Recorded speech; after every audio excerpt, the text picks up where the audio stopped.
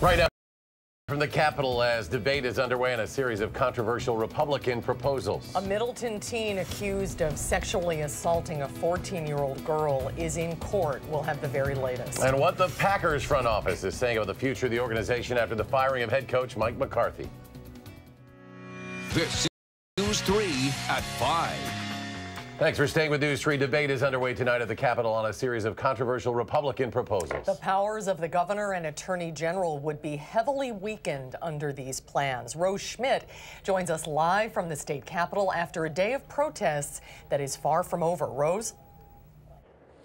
That's right. Now, there are echoes throughout this building that the outcry here today is similar to protests that happened 8 years ago after Governor Scott Walker took office. With Walker now on his way out, Republican leaders are taking up controversial legislation once again. Half a dozen bills are being taken up before the state's budget committee today, where people have packed a main hearing room and filled overflow rooms. Several protesters have been removed for outbursts. Now, a number of Tony Evers and Josh Kaul's powers would be restricted or taken away under these plans, including control over the state's job creation agency, which Evers has said he would get rid of. Top GOP leaders are arguing that incoming Democrats will undo the work they've done. The number one priority for us is to make sure that we restore the balance of powers between the two co-equal branches of government.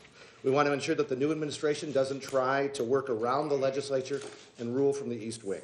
Ever in the history of the state of Wisconsin has there been an extraordinary session convened to take away the powers of a newly elected governor and a newly elected attorney general. Democrats are insisting today that this is unprecedented. The last time there was a lame duck session in Wisconsin was in 2010, when Democrats tried to pass union contracts before Walker and Republicans took power over the state legislature. Now, it will likely be a long night here tonight as members of the public are allowed to testify before Joint Finance until 9:30 tonight. After that, they say they're going to cut off testimony and they plan to take a vote on these bills. The State Assembly and Senate will take them up on the floor tomorrow. Rose Schmidt live at the Capitol. Thank you, Rose. Now, another controversial bill being considered as part of this package would move the 2020 presidential primary to March in order to help a conservative Supreme Court candidate. The Wisconsin Elections Commission is meeting, and the meeting there is sending written testimony to the Finance Committee calling moving that primary, quote, extraordinarily difficult. Some clerks have said it would be impossible, in part because of overlapping voter registration and absentee ballot deadlines. It will be very hard for the commission to do anything other than point out the myriad problems, because that's our role and we can see the problems. And the commission is estimating it could cost at least $7 million to move the primary and cause a logistical nightmare for clerks. Republicans have said they want to move the primary, which will decide which Democrat will run against President Trump, because it could affect the spring Supreme Court election. Governor Walker is not signaling directly whether he'll sign these bills if they do come to his desk. This is after Governor-elect Tony Evers has said he's looking at all options of what to do if they pass. Chief political reporter Jessica Arp has the latest on the back and forth here, Jess. Well, yeah, Governor Walker at this point is not saying directly what bills he will or won't sign, but says he expects what shows up on his desk to change from what's proposed right now. Governor Walker speaking to reporters following reading to children and a ceremonial menorah lighting at the executive residence. Walker signaled that he could see reasons for moving the 2020 presidential primary and said some of the bills changing the power of the governor are things he's doing already, but he wouldn't say whether he'd support specific measures. Again, it depends on what they send me. I would imagine they're having a long hearing today,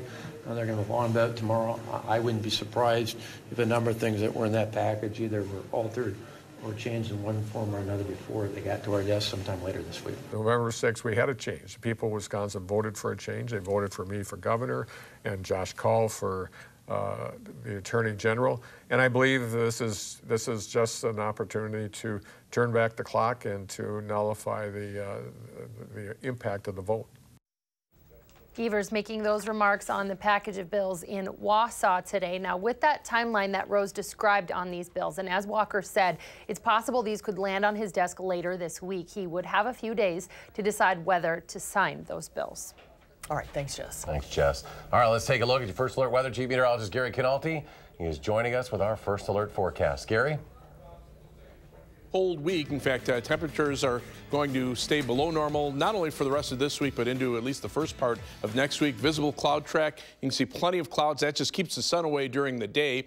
And as we look at Doppler track, underneath those clouds, very little in the way of snow flurries. So not looking for anything to fall to the ground like yesterday. Low temperatures this morning held up because of the cloud cover, generally in the upper 20s to around 30. But take a look at the current temperature, or the high temperatures, just barely a couple of degrees above the early morning low temperatures. And the current temperatures are now back down to those low temperatures for the day. You factor in the winds, and wind chills right now are generally in the lower 20s. Otherwise, look for those temperatures to gradually fall off to the lower 20s by early tomorrow morning. Expect plenty of clouds. High temperature tomorrow, another cold day at 29. That's your First Alert forecast. All right, Gary, thank you. We're learning more tonight about events that led to a Middleton teen being formally charged with sexual assault of a child. Our Madeline O'Neill is back from court where 18-year-old Mohammed Altashak appeared in front of a judge this morning. She's here now to tell us more. Maddie. Hi, well, we just got that criminal complaint today. It alleges both Aldashak and an unnamed 16-year-old boy sexually assaulted their classmate, a 14-year-old girl, after they smoked marijuana together. Aldashak appeared in court today. Court documents say after a high school basketball game on November 21st, he went to hang out with a 16-year-old boy and two 14-year-old girls off school grounds at a Town of Middleton home. While there, the 14-year-old victim told investigators she, her friend, and the two boys smoked marijuana with a vape pen, according to the criminal complaint. After the other 14-year-old girl left, the victim says the 16-year-old boy and Aldashak both had sex with her separately more than once, and that she was so impaired she couldn't refuse. Snapchat messages given to police show Aldashak admitted to having sex with the 14-year-old, and while he originally denied doing so to detectives, he eventually admitted it to them too. The 16-year-old also told police he had sex with the girl. Aldashak is out on signature bond with conditions he cannot have contact with the victim or the 16-year-old boy involved. He also can't be at the same school the girl attends. Dane County Sheriff's Office and the Middleton Cross Plains School District have both declined interviews just out of respect for the victim. Maddie O'Neill reporting at Maddie. Thank you. You're welcome. Thank you, Maddie. A Portage man was sentenced to 3 years probation after being charged with trapping domestic cats on his property and killing them. Court records show 74-year-old Paul Greiner pleaded no contest to 1 count of stalking, and the court found him guilty of that charge today. 4 other counts were dismissed. In March, a Town of Lewiston resident called deputies to tell them she had found the bodies of 9 cats on her property. Officers found evidence that indicated Greiner was trapping domestic cats on his property. 3 of the dead cats have been identified as being domesticated cats from Portage. You took my family member. I'm never going to get that back. He was the companion to my husband who was dying of cancer. He was a companion to my daughter who just was diagnosed with cancer. He's been there through everything. And you, sir, say you had no knowledge of what you were doing, but you drove to a store, you bought traps, you bought poison, and you took my family member and disregarded it out the car door like a piece of trash. Greiner was ordered to pay restitution. He is scheduled for a hearing on January 11th. It took 12 games and a loss against one of the worst teams in the NFL for the Packers to decide that they need a change at the head coaching position. They fired Mike McCarthy right after the game yesterday. Sports director Jay Wilson with more on what the front office is saying about the firing and the future of the organization. Jay? Well, if you watched the Packers loss to the Arizona Cardinals yesterday, you knew Mike McCarthy would probably be fired, but you might not have thought he'd be fired 3 hours after the game ended. But he was, and today team president Mark Murphy explained why. Part of the timing is so that McCarthy could look for a new job and the Packers could get in on a new head coaching candidate right away. McCarthy got the Packers into the playoffs 9 of his 13 seasons as head coach, but not the last 2, and yesterday's underwhelming effort against the Cardinals was the final straw. Murphy says the time had come to make the move. Last year was disappointing. We had obviously the injury to Aaron. I think going into this year, realistically, we all had high expectations that we'd be back competing for a championship and Super Bowls. I mean, Mike's had a great run here, and I don't think, I think it just, to me, it felt that it had run its course. It wasn't anything that he particularly did wrong. I think the change is needed now. So offensive coordinator Joe Philbin is the Packers' interim head coach for the last 4 games of this season. Philbin was head coach of the Miami Dolphins from 2012 to 2015. He'll probably be auditioning to keep the job permanently. Philbin will also be calling the plays as interim head coach. By the way, today is Philbin's 30th wedding anniversary. He had big plans to take his wife out for a nice dinner tonight, but not surprisingly, he says those plans have changed. He has some work to do tonight. A lot. And Aaron Rodgers' birthday yesterday, too, right? Well, some would say that was a gift, right? He's not going that far. No, he won't. At least publicly. Big story. We'll see where it goes from here. Jay, thank you. Thank you, Jay. Of course, Mike McCarthy had a large impact on the community, and especially so right here in Madison. Our Amy Reed shows us one organization that is very sad to see him go. You might not be a fan of the way the Packers season is going this year, but it's hard not to be a fan of the work Coach Mike McCarthy did here at American Family Children's Hospital. Through his work with the McCarthy Invitational, he raised about $2 million for sick kids. That money nearly doubled the amount of rooms available here from 61 to 111. While he was in town for the invite, he always made time to visit with family and children that were staying here. The staff here today said they're forever grateful for the work that he did. Coach, thank you very much to you and your entire family for everything you've done for us. We are eternally grateful. This was a time when the hospital desperately needed help. It was in the middle of the financial crisis when hospital management was worried they'd run out of beds. Now, through the McCarthy's help, they're hopeful that the work will continue, and through the relationship that they've built, they're confident that it will. Amy Reed, WISC News 3. Coming up tonight at 6, Amy will show us how McCarthy got involved with the hospital and more on what it means to the organization. Full military honors and tributes continue to pour in as our nation remembers President George H.W. Bush. Today's ceremonies have been a send-off fit for a president. His final journey to Washington began from Houston this morning with full military honors at Ellington Field Joint Base Reserve. A naval hymn played in remembrance of our 41st president, his service as a naval pilot. George Bush was the best of the best. He embodied the characteristics we admire in a president: integrity, civility, dignity, humility.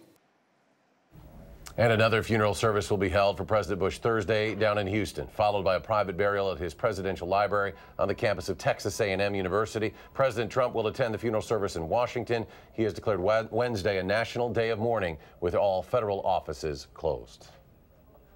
We have more details today about the funeral services to be held tomorrow for Madison Bishop Robert Morlino. The bishop passed away November 24th after suffering an apparent heart attack. Visitation will be at 9 a.m. at St. Maria Goretti Church on Madison's west side. The funeral will follow at 11 a.m. Throughout the day today, mourners paid their respects at a vigil and visitation that concludes at 7 p.m. tonight with an evening prayer service. The bishop has been praised for bringing many into the priesthood. He believed very firmly in this vision, this desire that we all would meet Christ. Morlino was installed as the 4th Bishop of Madison in 2003. Monsignor James Bartillo was named the administrator of the diocese until Pope Francis names a successor. There's more to come tonight on News 3 at 5 when we come back. How employees at Madison libraries are preparing to save someone's life if they're overdosing. And a Monday rally on Wall Street as the Dow shoots up 288 points. The NASDAQ soars 111, while the S&P is now off to its best December start in 8 years. We'll be right back.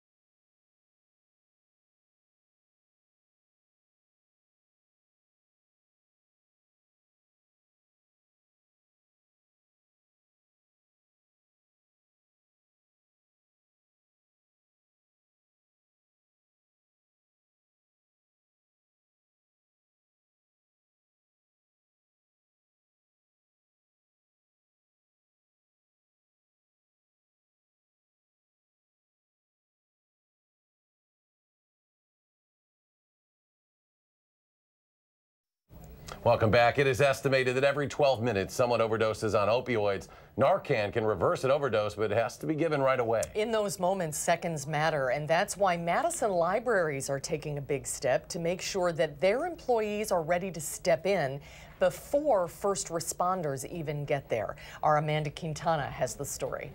By the end of the year, all 8 Madison libraries will have Narcan on site, and about 70 employees will know exactly how to save someone's life if they're overdosing. We've always had all of society's circumstances that come through our doors, every one of them. Libraries have always felt like a safe, open space to research, read the paper, just relax. But over the last few years, employees have become more aware and nervous that that person taking a nap in the corner could be overdosing on opioids. There are not very many, but we've had some close calls.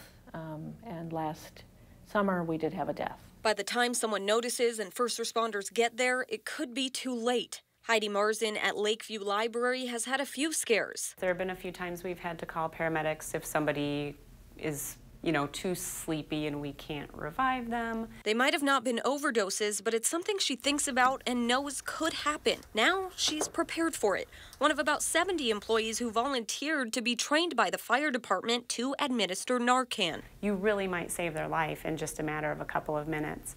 And, just the idea of being able to do that is really gratifying. The drug comes in a nose spray, not just an injection, and if administered to someone not overdosing, it won't harm them. This makes Marzin confident she could step up in a moment of panic. At each library, multiple employees now know what to watch for. Turning blue, respiration is really off, might sound like gasping or snoring. So when time is the difference between life and death, they'll have the ability to know how to save someone. Amanda Quintana, WISC News 3. The company that makes Narcan has offered to give 2 free nasal sprays to every library and YMCA in the country. Time now for a look at our forecast. Let's go to Chief Meteorologist Gary Kinalfi, who is on the backyard patio. Welcome back, Gary. Yeah, thanks. Boy, it really seems like the season. The trees are lit up back here. The temperatures are cold. We got a little bit of snow on the ground. Should get you in the holiday spirit. And if you're looking for our WISC weather calendar, we have those on sale now. You can order them by sending us a check for $13 to WISC-TV 3 weather calendar, 7025 Raymond Road, Madison, 53719, or you can order online at madisonmagazine.com/weather-calendar. And as we look at visible cloud track, today wasn't a day to take many pictures. Skies are just cloudy. It was gray. Tomorrow will probably be very similar. That keeps the sun away, so temperatures are down during the day. It actually keeps the temperatures up a little bit overnight, just having that blanket of clouds, but not much falling out of those blankets of clouds. I've seen about 3 snowflakes over the last 5 minutes out here, so it's really not expecting anything really as far as precipitation is concerned. And you can see across most of the Midwest, other than some lake effect snow showers into northwestern Indiana, things are pretty quiet. Live view from the Edgewater Sky Cam in downtown Madison showing those cloudy skies. And as we check out our almanac for today, you can see how little the temperature moved. The low this morning, 28 degrees. The high temperature, 31. And right now we're sitting at 28 degrees with mostly cloudy skies. Winds are out of the north at 5 miles per hour. Over the next 7 days, take a look where the temperatures are. Average high temperature goes from 34 to 32. We don't hit that mark any of the next 7 days. In fact, we go downhill from here. Highs upper 20s the next couple of days, and then down to around 20 by Friday, with nighttime low temperatures perhaps in the single digits, and then temperatures climbing back up into the upper 20s by early next week. There are some signs that we will see above normal temperatures as we head toward the end of next week and beyond. Current temperatures right now, seasonably cold, upper 20s to around 30 degrees. But as you look at weather track, you can see the upper level winds right now coming in from the north out of Canada and pushing into much of Wisconsin. So that's keeping the weather systems down to the south. You can see the snow showers down across parts of central Illinois and, of course, downwind from the Great Lakes. But things are actually pretty quiet across much of the Midwest. Weather track shows plenty of clouds across almost the entire northern part of the Midwest. A few breaks in the overcast up in northern Minnesota. Those temperatures are very similar, upper 20s to the lower 30s, no matter where you go. But farther to the north into Canada, where skies are starting to clear, those temperatures drop quickly into the teens. And on future track, you can see lots of clouds, but very little in the way of precipitation over the next couple of days, and eventually those clouds will start to break up later tomorrow night, and that will lead to perhaps a little more sunshine on Wednesday. Thursday, there's a chance for a couple of flurries, and then even colder weather arrives for the end of next week. So our forecast for tonight calls for mostly cloudy skies, a cold night, low temperature at 22. Tomorrow, mostly cloudy and cold with a high of 29. On future tracking, see those clouds lingering for tonight. Low temperatures in the lower 20s. Highs tomorrow, upper 20s with plenty of clouds. Tomorrow night, we start to see those clouds break up late, and that will allow temperatures to drop into the upper teens. Wednesday, we should see at least a little sun mixed in with the clouds. High temperatures will be in the upper 20s to around 30 degrees. But as we take a look at the 7 to 10 day forecast, you'll see those temperatures remain on the cold side. In fact, get even colder. 25, it's a slight chance for flurries on Thursday. And then even though bright sunshine, high temperatures around 20 Friday, getting up to the low 30s by Tuesday of next week. Toward the end of next week, there are some chances for rain with high temperatures in the upper 30s, close to 40 degrees. As we take a look at first alert traffic, got some slowdowns on the Beltline. Looks like traffic starting to pick up a little bit better in the eastbound direction. That's the Beltline at Park Street. As far as travel is concerned, you can see some delays eastbound on the Beltline from around John Nolan Drive to around Fish Hatchery Road. Westbound delays start around Todd Drive and go back to just to the west of Park Street. Otherwise, traffic moving pretty well on the interstates in and out of Madison. That's your first alert traffic. All right, Gary, thank you. Thanks, Gary. Ahead at 5, some alarming new data involving children being injured by furniture and TVs falling on them. We'll have the very latest.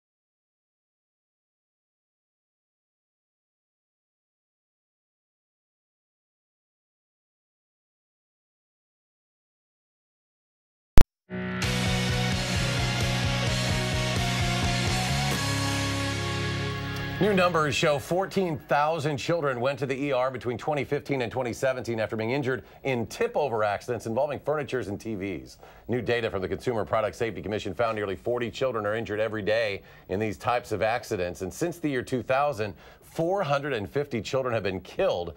The CPSC is pushing parents to anchor all of their furniture, TV, and other appliances to the wall. We say take 5 to save lives. It's literally a 5-minute process, and the anchors are very inexpensive. Okay. A recent survey from Consumer Reports found only 1/4 of families actually anchor that furniture in their homes. It's not just children. Around 14,000 adults and seniors were also injured in tip-over accidents between 2015 and 2017. The government is releasing new information about a growing scam targeting grandparents. It tricks people into mailing money to people pretending to be their grandchildren, who the scammer claims has been in an accident and needs help. Victims regularly lose an average of $9,000. Frank Stratton spent his entire career working in intelligence, but it didn't prevent him from being scammed. The scammer told Stratton his grandson was in a DUI crash and a lawyer would bail him out if he sent $8,500 cash via FedEx. You know, a lot of people right now are sitting at home going, how could you fall for that? Well, it's because of the way that they scripted it. They had it so well scripted. They knew everything about my grandson. They knew everything about me. The Federal Trade Commission says the criminals do their research. People over 70 are increasingly being scammed. The FTC says if you get a call like this, get in touch with the family member before sending any money, and be very careful what you post on social media. They're using social media to do their research as well. Yeah, they are very convincing. Stay with us. We'll have another check of your forecast in just a moment. Check out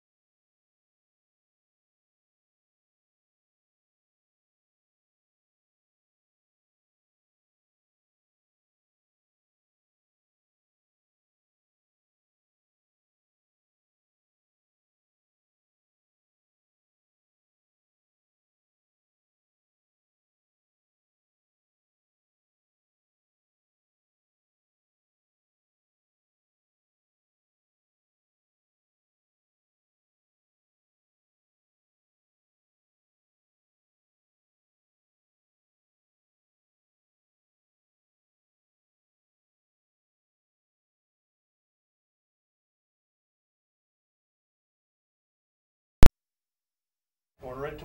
Well, there's the forecast over the next 10 days. Other than the end of it, it's looking pretty cold, but not much in the way of precipitation. Just a few flurries on Thursday. By the end of next week, maybe some rain showers, but warmer weather possible after that. All right, we're back in 30 minutes for News 3 at 6. The CBS Evening News coming your way next. Stay tuned.